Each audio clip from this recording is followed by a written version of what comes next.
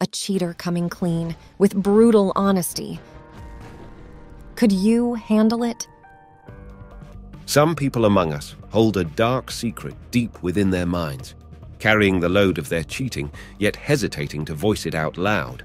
Honesty and coming clean sound great, but how far are you able to offer understanding before it's too triggering? The following story is a Royal A.I. original, in which Kendra shares how her life was destroyed by her cheating and how her own sister stepped in for the finishing blows. Blows from which there is no coming back.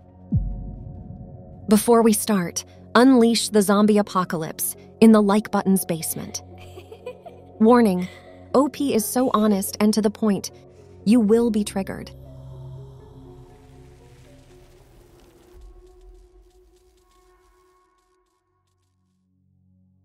I really don't know how to start. I will be completely honest, since you will never know who I really am. I am about to share my deepest regret in life and how it destroyed me. The reason for this is to hopefully cleanse my soul by finding relief in sharing. I know people will turn judgmental as soon as I confess to cheating on my husband. But you know the thing is, it is not always as simple or black and white as it seems.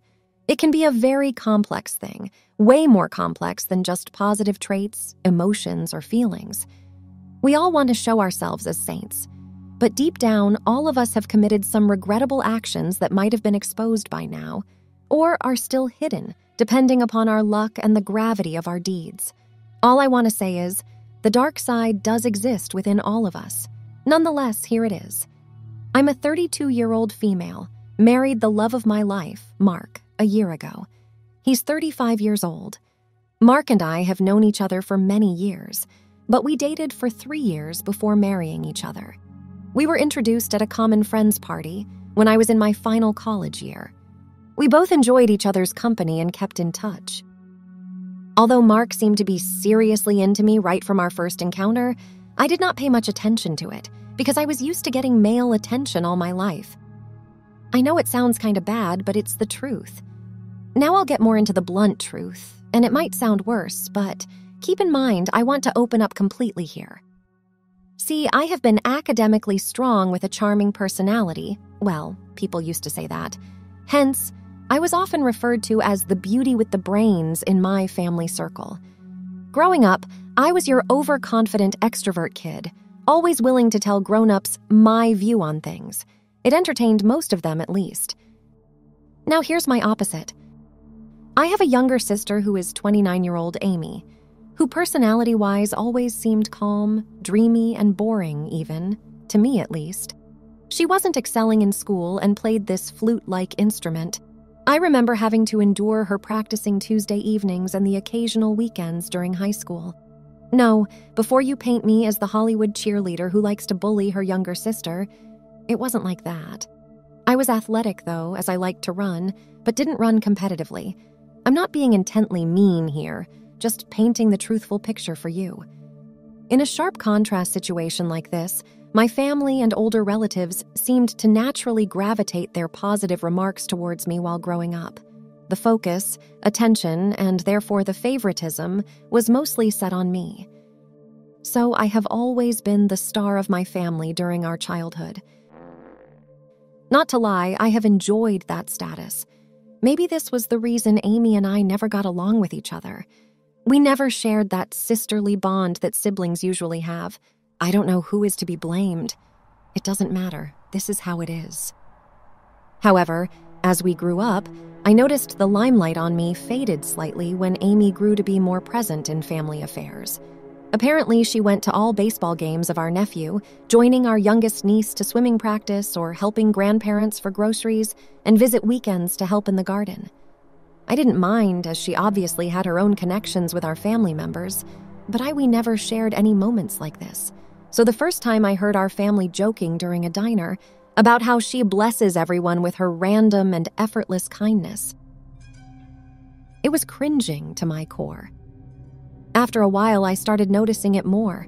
No one was fascinated by my accomplishments, or complimenting and affirming me being pretty when they saw me as how they always used to. Might sound strange to some of you, but you have to understand I adored these things from my family. It was really important to me. Nobody even used the nickname Grandpa gave me. It's not the actual nickname, but it's similar to Pretty Brainiac. So I started hating her.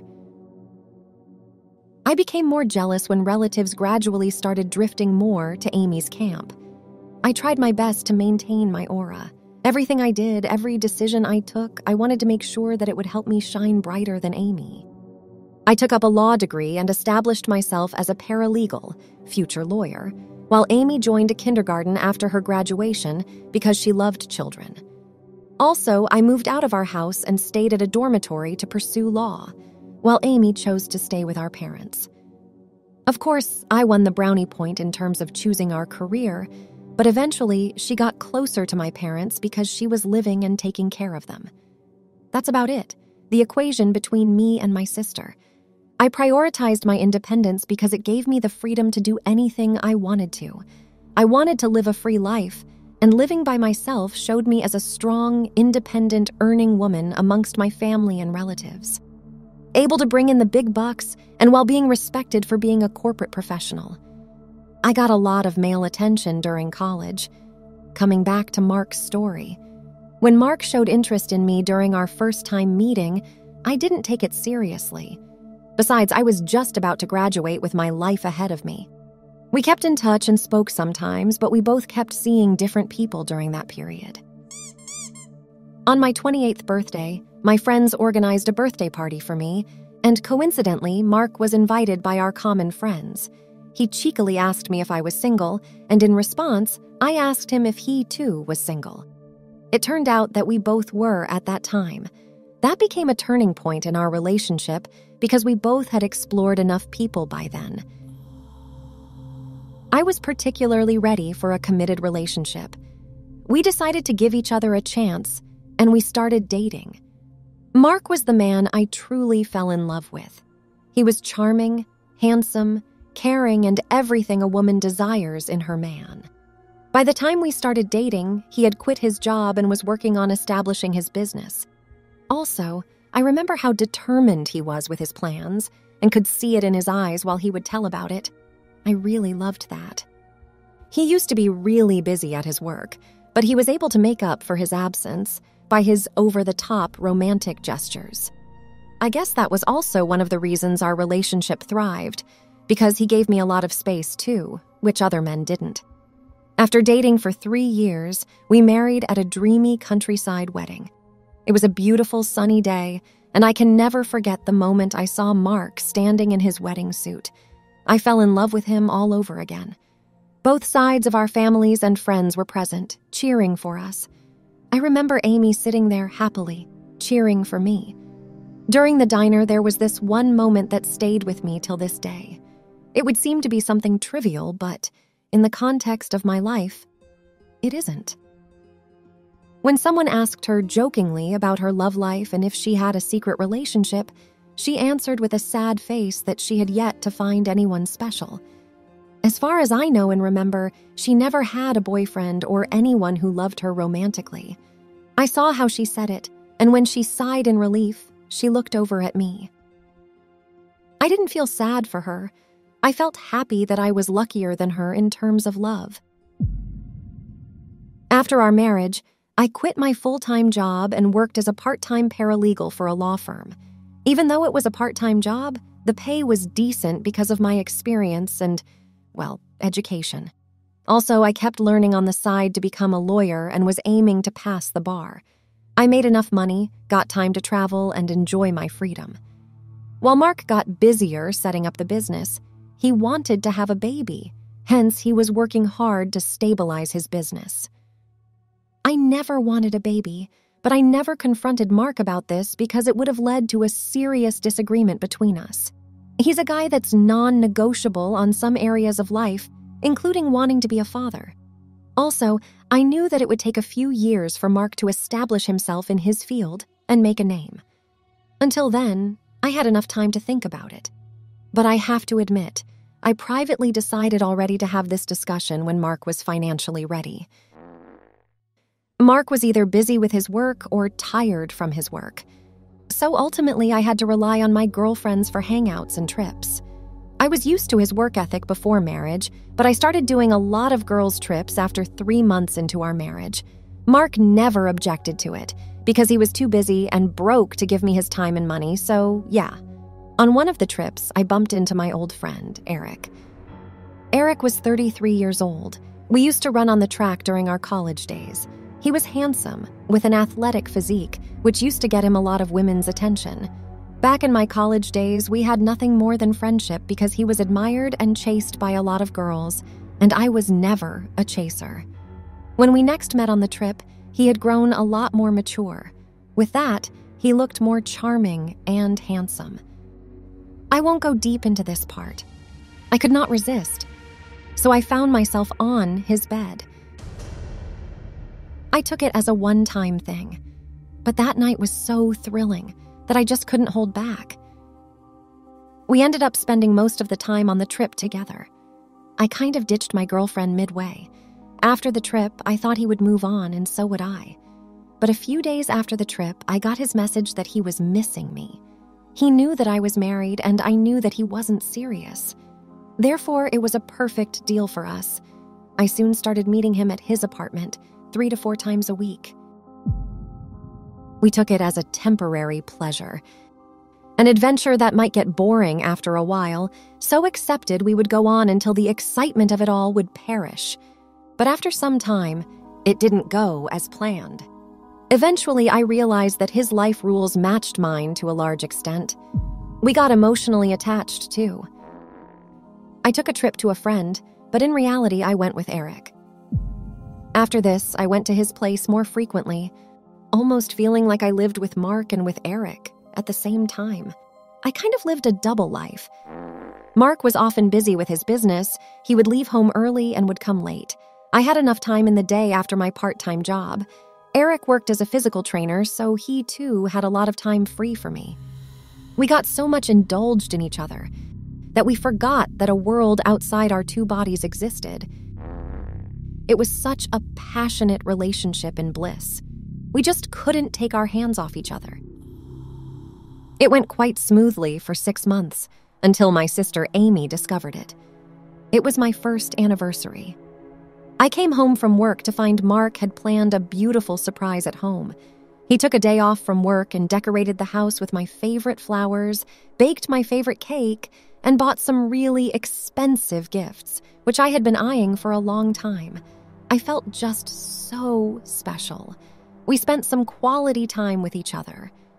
But suddenly, Mark got a call from his investor that something urgent needed to be addressed, and he had to rush to work. He assured me that he would be back in the next few hours, but I was upset. I was sad that he left me alone even on our anniversary. What I did next was something I never did before, but it felt so natural to do so. I called Eric at my house. That was the first time I called him to my house. I was feeling down, and Eric was best at lifting my mood. When we were in the middle of it, all of a sudden, Amy walked in with a cake to surprise us. I was shocked to see her because the door was locked and she shouldn't have the key. She was frozen to see me with Eric. Eric hurriedly dressed up and left the house without saying anything to me or to Amy. Amy walked over to the living room and just sat there, I guess waiting for an explanation. After Eric left, I walked past where she sat and went outside. Amy joined me outside and was clearly mad at me because she and the rest of my family loved Mark. I could sense she felt betrayed too. What I did next is why I'm here. I need to come clean, but I can only do so anonymously. I had no other choice than to play the victim. I sobbed on Amy's shoulder and said I felt lonely even after getting married because Mark was always busy. I added that I was feeling terrible when Mark left me alone in the house on our anniversary.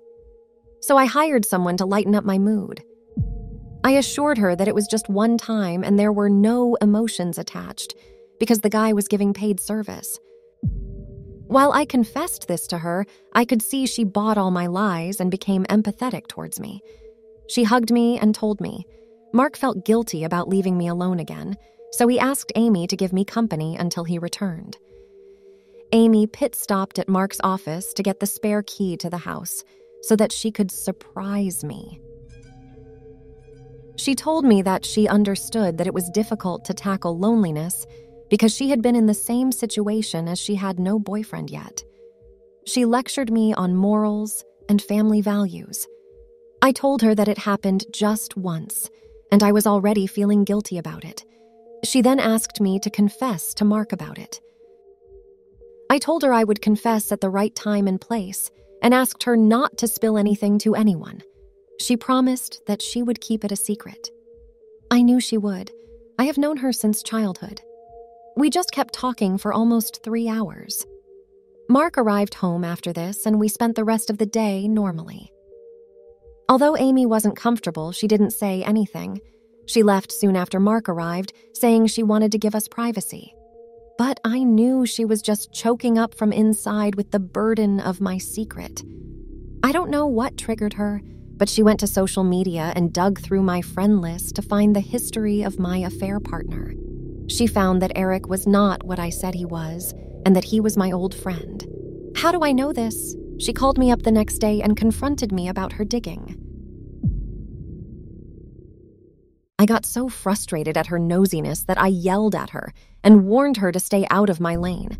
She stayed calm under my pressure, but subtly threatened me to confess my cheating to Mark, or else she would do so. I openly threatened her that I would destroy her life if she would tell him. I reminded her that our parents would always side with me, and she knew it wouldn't be difficult for me to turn the tables around her. I have done this many times in the past, where she was punished for the crimes I did. She knew me very well. She knew I was manipulative and deceitful. I use my beauty and brain just at the right place and with the right people. I told her she couldn't hold anything above me, and I could destroy her without losing sleep over it. And then I pushed it further, to make sure she would hush it.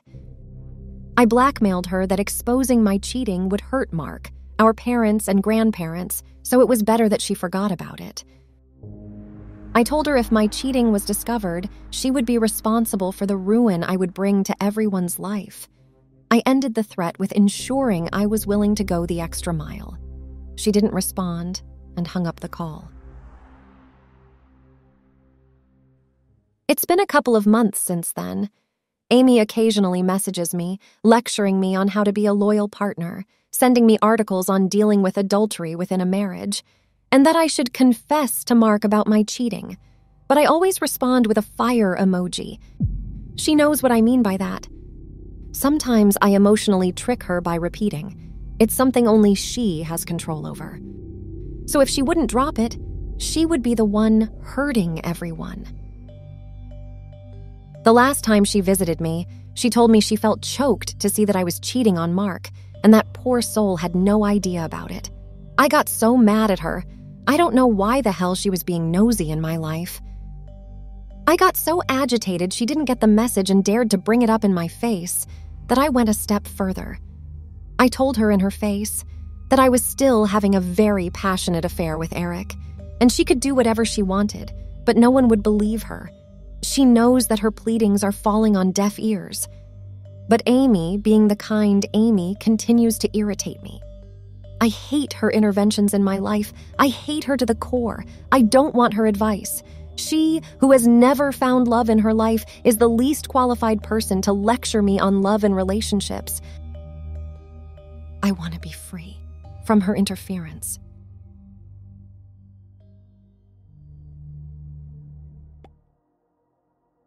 I'm in a very critical situation. This morning, while I was at work, I got a call from Amy where I could hear Amy and Mark talking to each other. Amy told me the call was on speaker and Mark was with her. I rushed to the deserted elevator because I knew what was going to happen. Amy said she had told Mark everything about my affair. I started yelling at the call, saying it was all a lie. She went on to apologize to Mark for keeping my secret for 2 months and cried profusely.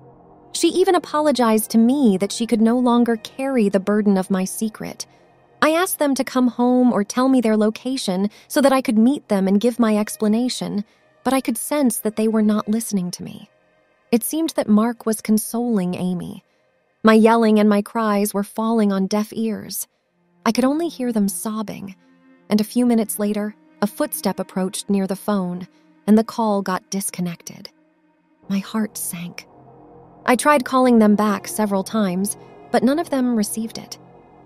After a while, both of their cell phones were unavailable. I rushed to Mark's office to find that he didn't go to the office today. I called up my mom to check about Amy and got to know that she was also not home. Mom said that Amy had informed them that she would come home late.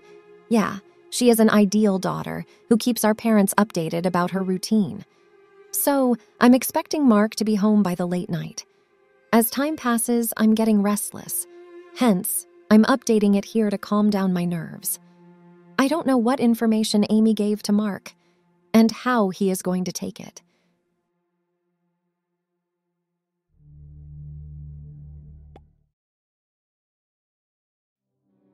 It's going to be about 2 years since that D-Day. As I read back my last update, I remember how terrible my situation was on that day. Searching for Mark and Amy everywhere in town, and I couldn't find either of them.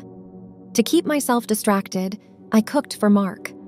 While cooking, I thought of hundreds of ways to convince Mark of my truth.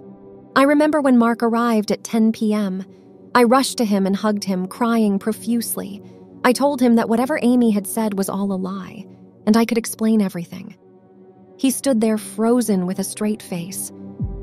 Then he showed me the screenshots of all the conversations I had with Amy, how she had pleaded with me to confess to Mark about the cheating, and how I had blackmailed her to keep my secret. I didn't blackmail her directly, but I did threaten her. She was being kind when saying it was blackmail. But then it came, what I never expected. I was at a loss for words when Mark showed me the photographs of Eric and me, in an intimate and compromising state. Seeing the angle of the photographs, I realized that when Amy entered my house on our anniversary, she saw me and Eric through our bedroom window, which opened in the hallway. She actually took pictures before entering the room. So her walking in shocked was her pretending to be. She could have just left the house and come back later, but no, she wanted her dramatic moment. Anyway, with that evidence, I hardly had anything left to defend myself. I kept saying that it was only physical, with no emotions attached, and I did it because I was lonely with Mark's repeating absence. I pleaded and begged Mark for forgiveness. That was the first time I had pleaded with anyone, and it crushed my ego into pieces. I knew I didn't deserve that treatment, but I pleaded with him because I loved him. Mark kept silent until he finally said something. He said he would believe me if I let him see the chat conversation between me and Eric. Checkmate. Another punch in the gut. I was caught red-handed because it was not just physical. I was also deep emotionally attached to Eric. We confessed our love and lust for each other every single day. I knew Mark would faint to see those messages, so I gave up my defense. When he insisted, I gave him the phone. He scrolled through a few conversations and got to know the true gravity of my cheating. If he was any other guy, he would have turned aggressive or physical even, but Mark was a gentleman. He sat down at the dinner table, numb. I tried to serve him food, but he refused to eat. I promised him that I would do everything to fix our marriage. He didn't speak for a full hour. He just kept staring at his phone, scrolling through the screenshots of the chats I had with Amy, like he was stuck in a loop. All the while, I tried my best to convince him that we could have a fresh start. Out of the blue, he spoke. He said that he had made his decision, and he was filing for divorce. I pleaded with him, but eventually, I knew that Mark was extremely thoughtful in his words and actions. If he had taken a decision, he would have thought about it thousands of times, about the pros and cons, and once he had made up his mind, no matter what I did, he wouldn't budge. He told me to stay in the house while he would move out. I just stood there, seeing him packing his belongings and leaving the house. I did try my best to stop him. I couldn't believe he was leaving. I told him that we could have our baby and it would be the best thing of our life. I showed him the dreamy life we could have together with our children, but he didn't listen. I held his arms and his legs to stop him, but he didn't stop. After Mark left that night, the door shut in a way I never thought it could. It felt like I was pushed in a hole of abandonment. I can't explain it any other way. The silence of the house haunted me. I realized that my life was irreparably damaged. For the first time, I felt how beautiful my marriage was and how I ruined it by taking it for granted. I cursed myself for trading my stable life and great marriage for some cheap thrills. The next few weeks were no less than a nightmare for me, and I ended up looking like a zombie. I stopped going out or meeting anyone. Eric called me multiple times, but I blocked him without any explanation. Eventually, my parents discovered my divorce and the reason behind it. No, Mark didn't tell them. I had to inform my parents about my divorce. I was forced to, because I needed a support system. I knew I couldn't go through it alone, and whatever it is, my parents would always have my back. When they got to know that I cheated on Mark, they were mad at me because they loved Mark. He didn't only enjoy a very good reputation within my family, he was loved so much by everyone. They felt ashamed that their oldest daughter could do something so shameful. But eventually I used my tears to convince them that it was a one-time innocent mistake in the hours of loneliness, and they eventually forgave me. Even my mother stayed over at my place for some weeks to support me because she was scared of how terrible I looked, and they couldn't let me live in misery.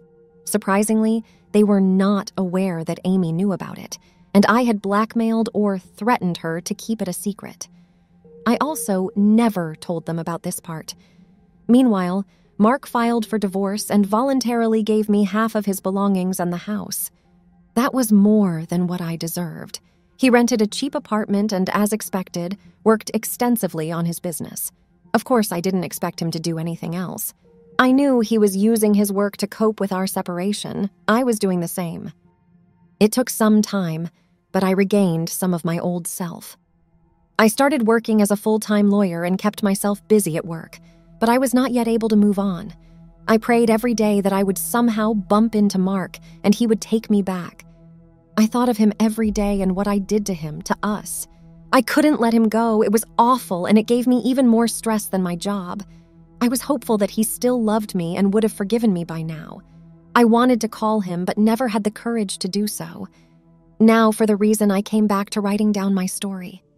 Last week, I visited my parents' house, but they were out to attend a wedding. Amy was at home alone.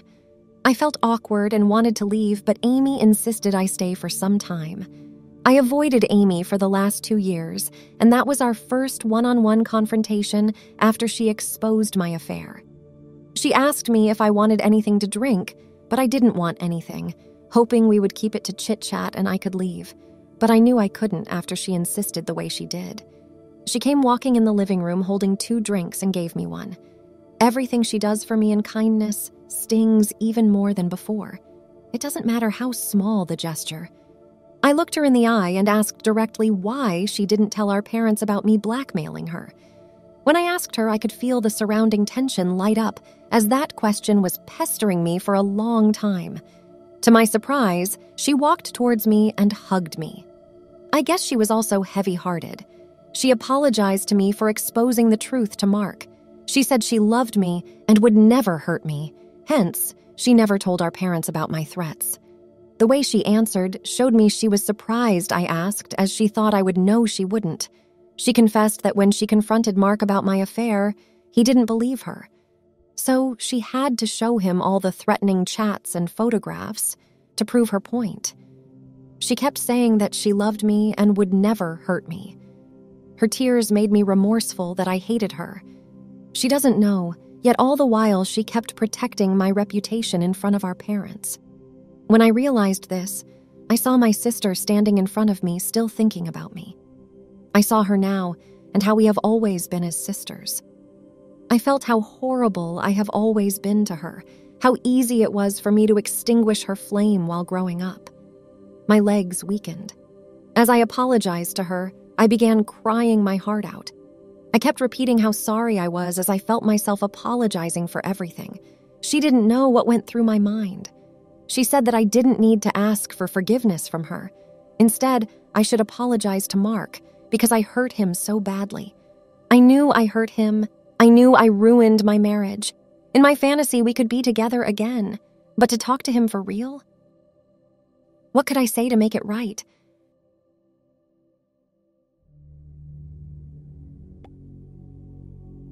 It is just 4 months since my last update, where I was singing praises about my dear sister, Amy. Soon after that post, I got to know something dark. It shook me to the core and threw me into the pit of depression where I was during my divorce. Mark and Amy had been dating each other. I was always doubtful of her intentions of sharing the photos with Mark, the ones of me and Eric being intimate. If she was so pure and genuine, she would have never took those of me with Eric. She had to stop, take the situation in, and then decide to take pictures for her own personal gain. She was definitely pretentious. Why do I think this? Because of the way she acted surprised on entering the room, though she had already seen us through the window and even took the time to take her phone out to add snaps for her collection. I've always known she was a cunning bitch. After my confrontation with Amy 4 months back, I started visiting my parents more often because I thought everyone had moved on with Mark's chapter. I was damn wrong. Everyone was indeed in touch with Mark all this time. The truth is, no one brought up his name in front of me. Gradually, I got to know that Mark was doing great at his work and that his business was flourishing. He often visited my parents, but they never told me. He had always been nice and kind to my parents. I was such a fool to take this information positively that I still had a chance. I thought maybe Mark intended a reconciliation with me. I was too embarrassed and ashamed to ask my parents up front about his next visit. So I deliberately visited my parents every now and then so that I could bump into Mark someday. After a few weeks of trying, I finally found Mark having dinner with my parents. I used the opportunity to talk to him. He was kind and cordial to me, asking me about how I was doing and my work. I realized he was acting different. He was refraining from having any real eye contact with me or to keep the conversation with me going. I failed to understand the reason why he was so uncomfortable talking to me. After dinner, when he went to wash his hands, I seized the opportunity to follow him. This was my chance to be alone with him and to rekindle our relationship. I tried to touch his arms, but he backed off from my touch. I tried to hug him, but he put up his arms to extend space between us. He then told me in my face that reconciliation will never be on the table, and he had moved on. He almost blurted out that he was already dating someone. I was devastated because I was single and unable to move on from him, but he had moved on so easily and was already dating someone. Really? Eventually, I got to know that someone was none other than my dear sister, Amy. Even worse, and my family knew about it. After that dinner, I kept bugging my mom to help me reconcile with Mark, but she asked me to move on and find a suitable man for myself. When I got adamant, she told me that Amy and Mark were seeing each other. They got closer just 6 months after our divorce. Those words made me feel sick. Utterly sick, too, from my stomach to throat. I was shattered. The last thing I wanted to witness in my life was to see Amy beside Mark. I broke down. My mother consoled me, but she mostly sided with Mark because of how nice he is and always has been.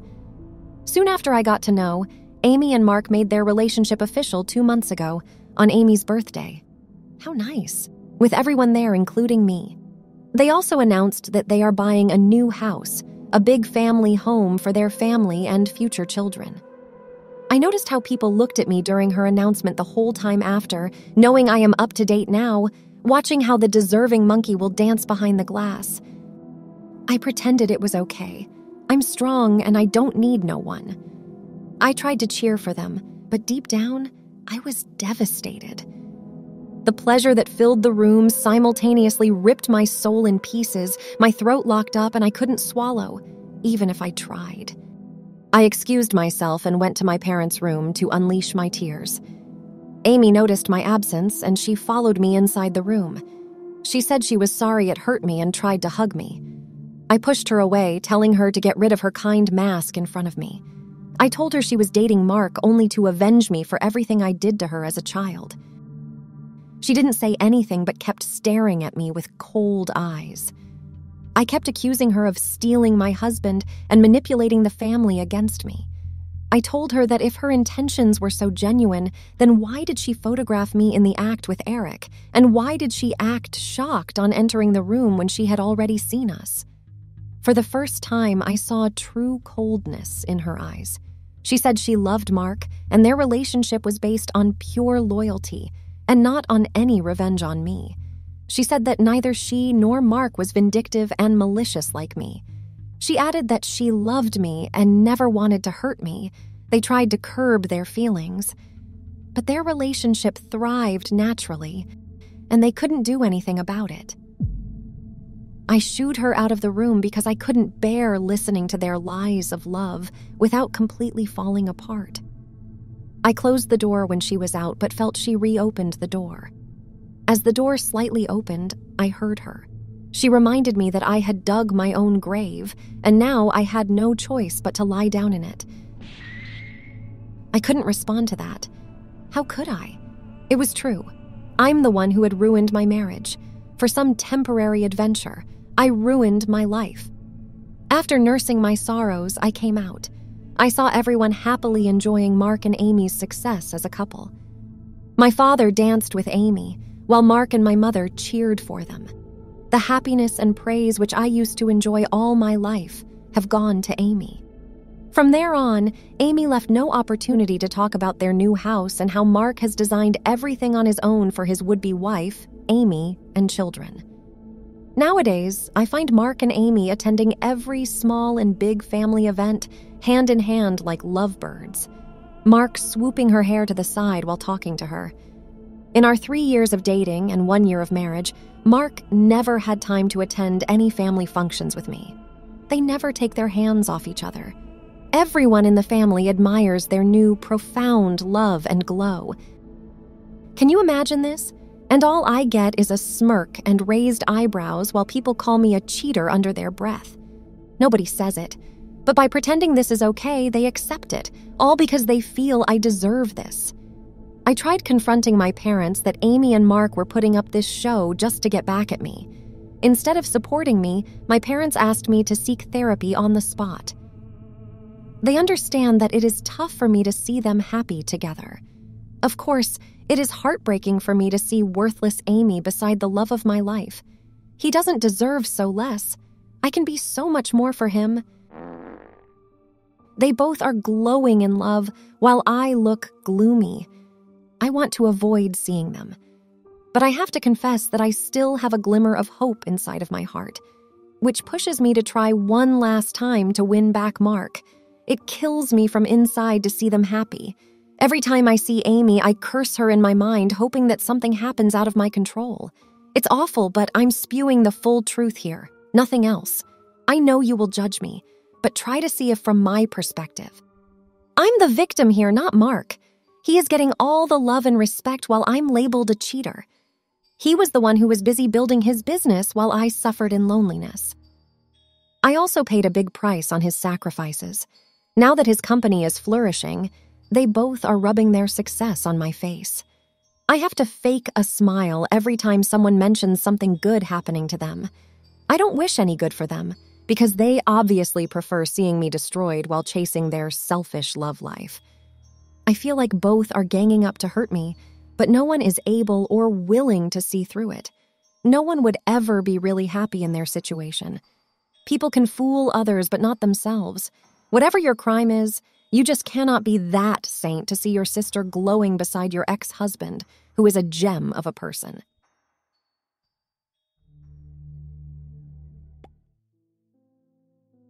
I know it's been 2 years since my last update. Most people would have forgotten and moved on, but see, I'm still stuck in this situation, unable to even crawl, even by an inch. Instead, I'm just pulled down by my past every time I try to move forward. If Amy and Mark rubbing their love and success in my face were not enough, I woke up to a flood of notifications and congratulatory messages on my family chat groups one day. Mark had proposed to Amy at an exotic foreign location by the beachside, and everyone was swooning over their mesmerizing pictures of their special moment. Mark had hired a professional photographer to capture the moment, and it came out to be surreal, straight from a movie. While the entire family and relatives were sending them good wishes, I just couldn't bear to see them blissfully happy. This was the final drop for me. I told them in the chat group to go live their fucking lives together and left the group. This infuriated my father, who later berated me for my immature behavior. He threatened to cut me off from his life. He was already ashamed that I became the gossip subject of the family, that brought shame to my parents, and my behavior in the group just added to his anger. The thing is, everyone is just so bothered with their love, with their success, with their happiness, but no one is ever thinking about my happiness, my mental peace, or how I'm dealing with this mental trauma. The cheaters are also the victims sometimes and the most lonely ones, because no one understands their perspective.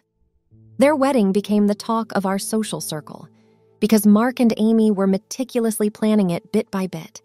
A foreign wedding by the beachside, best wedding planners, best photographs, pre-wedding shoots, and whatnot. People were going gaga over their wedding. I'm glad I exited the group chat because the detailed chats would have suffocated me. I got to know all these details through their invitation email, where the names of these renowned wedding planners and photographers were displayed in exaggeration. I made up my mind that I won't attend it because I just couldn't. But my mother insisted I attend the wedding because my absence would raise people's eyebrows and my maturity would be questioned. She said she would never forgive me and cut me off if I didn't attend the wedding. My dad had already acted like he disowned me partially after I bit Mark and Amy in the group chat. I say pretend as he didn't talk to me or even look at me after that incident, but I think it's a phase and he needs time. My mother was my only rescue. I couldn't afford to lose her. So 2 weeks before the wedding, I decided to attend the wedding. I don't feel the need of going through my part in the wedding as it was minimal, and even with that, it was rough enough, so I'll skip it. A memorable moment. I left the wedding midway after locking myself in a washroom because I couldn't see my man kissing the ugly bride. After the wedding, I tried to keep minimal contact with any of my family members except my mother, who used to regularly call and visit me to check up on me. She avoided any conversation involving Amy or Mark. Life went on, and within a year of their marriage, I got to know Amy gave birth to a baby boy. My heart ached with the news. That baby of Mark was supposed to be mine and not Amy's. I was supposed to give birth to Mark's baby. Although my mother kept Amy's pregnancy a secret from me, the news of her son reached me somehow. With this news, my depression relapsed, which was not recovered fully. You must hate me being so blunt and honest. But try to imagine my misery. Just try for a moment, at least give me that. The success stories were thrown at my face, one after another, and I could do nothing about it but take it. From being on the wall of fame of my family, I became the wall of shame. My father despised me, and my mother somehow stood by me so I would start to take care of myself again. Everyone looked down upon me. I wasn't able to move on from Mark, even after years after our divorce. I was doing terrible at my work. My boss was just bearing with me because of my past records, but he gave the final warning that I needed to focus on the cases and deliver more quality, because my negligence was making my clients suffer. It was in my best interest to take a step back, but I didn't have to make that decision. Shortly after that final warning, I was removed from being a lawyer and demoted to a paralegal position. My therapy was not working. My therapist was about to give up on sessions as we reached a point where she couldn't help me. Who's the victim here? My therapist said that the only option left was that I had to reconcile with Mark and Amy for closure and peace. I denied it up front that I could not beg them for forgiveness, not after what she had done to me. She has taken my everything. But my therapist laid two choices in front of me: lifelong suffering or reconciliation. After sleeping over the choices for many weeks, I couldn't help but go to Mark's house. I really don't know what I was thinking today, or how I mustered the courage. I just found myself standing at his door today. They happily received me, which felt dishonest. How could they? Amy was sitting there with the baby on her lap, while Mark was preparing a milk bottle for the baby. I felt conflicted looking at the child's face because he resembled Mark and Amy. Seeing Mark and Amy sitting together and feeding their baby, I broke down. Writing this down makes me sound like a wreck. I told them I needed to reconcile with them in order to move on with my life. My voice trembled when I told them I wanted Mark to forgive me for the cheating and Amy for all the things I did to her. I went on to describe how terrible my life has become after what I did. I opened my heart and apologized to them for everything. I almost choked myself while crying and confronting my mistakes. Amy handed over the baby to Mark and rushed to hug me. Mark said that they both have forgiven me a long time ago and they never wished me any ill. I asked Mark to join me for the couple's therapy because I needed to openly speak about my cheating in front of Mark and my therapist in order to move on from my past. The whole atmosphere changed. They were both shocked to hear my demand. I saw Amy staring intensely at Mark, waiting for him to respond. She had already captivated Mark's mind, and how could he help me? He said he had forgiven me, but could not help me any further. He said that he wished all good for me, but at that point in time, his family was his priority. His family was now Amy and the baby. I used to be his life. Now, I'm no one to him. I pleaded by bringing up I needed help to get through this depression, and he was the only one that could. He looked at me, but I saw this stare in his eyes, that he didn't care seeing me hurting in front of him. His stare looked empty, cold.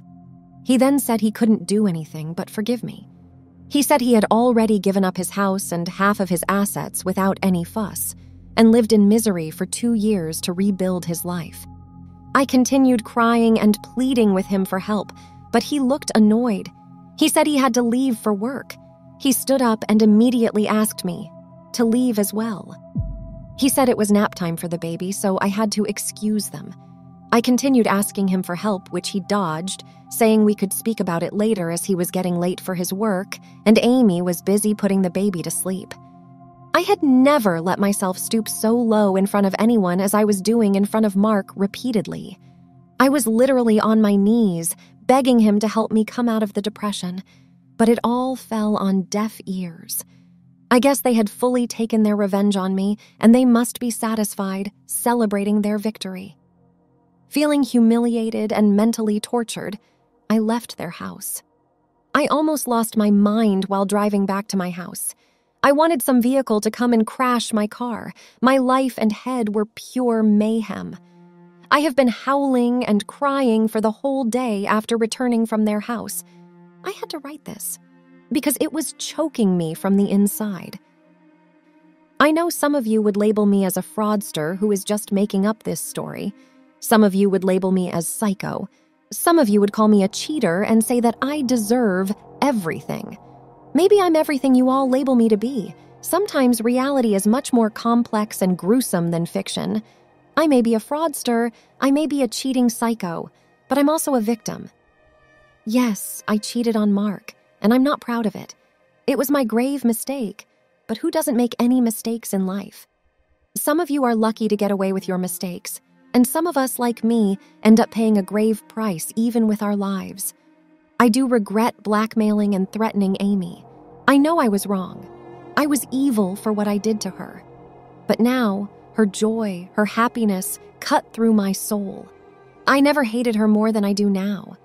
Even though I am more mature, I'm also more broken and more jealous of her. I'm the silent black sheep of my family. The twinkle went to my sister. She stole all that was good in my life. I lost everything. I lost the love and respect of my family and Mark, who was my pride. I will never have babies with the man I loved so much. Amy took everything from me, and I can't even scream out loud to release pressure because I'm the bad one. I'm the cheater in everyone's eyes. I'm stuck in a glass bottle on the open sea, floating hopelessly. Please don't take my honesty lightly. Let me know how I can get out of this.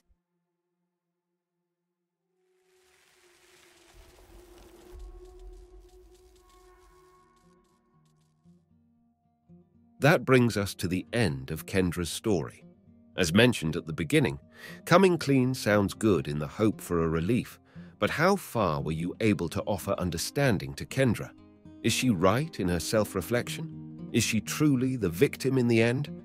I must admit, her lack of accountability makes it hard. Yet in the end, Mark and Amy didn't only start a fling, they didn't start dating. They actually married and started a family while having a baby. I can imagine there's no true coming back for Kendra, and this will drive her headspace in constant turmoil for the rest of her life, until she gets over it. But something tells me that is something that won't happen anytime soon. Let me know what you think down below. Caution: this story is originally shared with Royal A.I, which means there is no other channel with permission to use it, unless directly mentioned down below in the description.